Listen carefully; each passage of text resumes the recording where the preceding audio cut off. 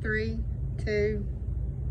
This is Vanessa Bentley reporting for the ETSU Radiologic Science program. Today we're going to go over elbow fat pads. Okay, so for realsies, this is our elbow fat pad. This is a 90-degree, perfect 90-degree lateral elbow. This is the humerus, this is the forearm. Okay, when we're talking about a negative lateral elbow, what we're saying is that it's negative for any fractures or breaks, okay? It's negative. When we say a positive lateral elbow, that means it's positive for fractures and breaks. It's broken, not broken. That's what we're saying. So this line right here, forearm humerus, on the forearm would be called a supinator fat pad.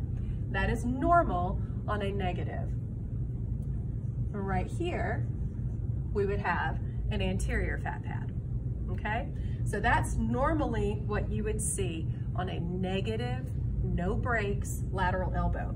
On a positive, you're gonna see the supinator a little bit, you're gonna see the anterior, but then also a posterior fat pad will be present. So posterior fat pad on a positive lateral elbow.